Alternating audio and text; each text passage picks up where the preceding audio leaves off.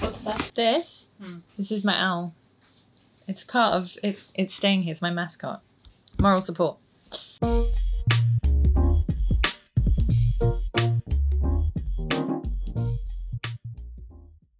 Today I wanted to show you how to use Nikon's heritage glass on the Nikon Z cameras. So vintage aesthetics and manual focus lenses on cutting edge sensor technology that can be found in the Z6 and Z7 using the FTZ adapter. A lot of people wonder why the Nikon manual focus lenses are still so popular. Now I'm talking AIS lenses, but also AI and pre-AI lenses. So lenses going right back to 1959 can all be used on the Nikon Zs using the FTZ adapter. The reason that these are still so popular is because Nikon were originally known as a glass manufacturer and a lens producer. They produced lenses for other companies like Canon and Leica before they started making lenses and bodies of their own brand. Sorry, I got distracted. I missed out the word brand and just lagged. Nikon manual focus lenses provide a completely different aesthetic to modern day glass. So if you're looking for something more artistic or you like a little challenge, then these lenses are perfect for experimental photography and also for gorgeous portraits. I'm going to show you how to get the very best out of these manual focus lenses on a Nikon Z, because the Z cameras have an advantage that other cameras don't. Now, if you've seen our other video on how to tell the difference between AIS, AI and pre-AI, then you'll know that you can't mount a pre-AI lens on a digital SLR. This is because the mount doesn't have the cutouts needed to fit on there. However, the FTZ doesn't have that problem. You can mount any of these lenses on the FTZ, and we've done a few slightly riskier videos where we put lenses you're not supposed to put on there, and they work as well. So when you mount an AI, AIS or pre-AI lens, the principle is the same. You match up the little black dot on this one, or the white dots on the others, to the white dot on the FTZ, and then you click it into place. Now, the first thing that you will need to do is tell the camera what the lens is. So I'll show you how to do that in the menu. So in the setup menu, which is the spanner icon, you've got this option called non-CPU lens data. That's actually the same in all of the digital SLRs as well. You want to choose your lens number. You can assign up to 9 lenses in here. We're just going to call this lens number 1. And this is a 50mm f2. And then you just make sure you press OK.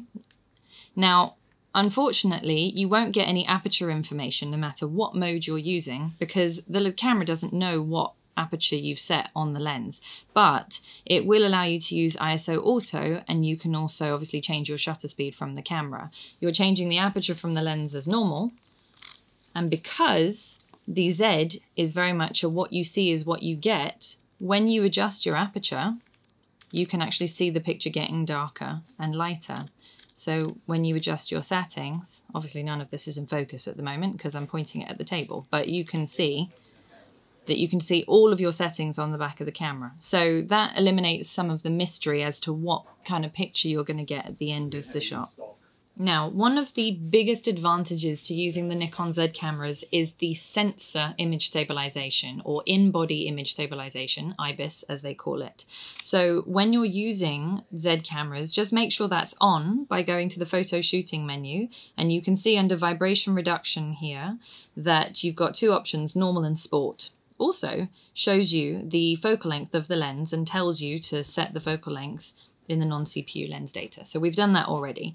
Make sure that you've got normal on for most shooting situations, or if you're panning or you're shooting a moving subject or you're on a moving platform like a boat or a car, then you would use sport mode. In this case, I'm just going to set it to normal. And now, when you look at the settings here, you can see next to 50mm, the focal length, it also has the vibration reduction symbol to show you that it's on. The other very helpful thing that the Zs have, and some of the newer DSLRs have, is focus peaking highlights. Now, that means that you can actually see what's in focus before you take the picture. On the Zs, obviously it works also in the viewfinder as well as on the back screen. You can set it using the custom settings menu, option D10. We can set it on. And you can choose your sensitivity. I recommend standard for most things, and you can change the color as well, which is very helpful. So you've got options for red, yellow, blue, or white there. It's also very, very helpful for video work. You can also set it to your eye menu, which I've done here. So you can see that I've got peaking on down there. And the benefit of that is that when you're actually manual focusing, you will see the outline of what is in focus or not. So when you've done it correctly, you will get something that looks like that. If you look at the back screen there, you'll be able to see that my scarf on the back of my chair is all highlighted in red. So that means when I take the picture, it will be in focus. The other thing that you can also do with this is zoom in so that you can do some fine-tune focusing. Focus peaking doesn't work when you're doing that, but it does mean that you can, you know, look at the very fiber of what you're trying to focus on if you wanted to. So that's helpful for a shooting aid. In summary, you've got in-body image stabilization, which you don't have in any other camera. You've got focus peaking, which is very helpful for manual focusing. You've got the ability to use pre-AI, AI, and AIS lenses all on the Z cameras. And you've also got extra little things like being able to see your exposure before you take the picture, which is really, really handy. So hopefully with those little tips and tricks that I've given you there, you might dig out some manual focus lenses and put them on your Z camera.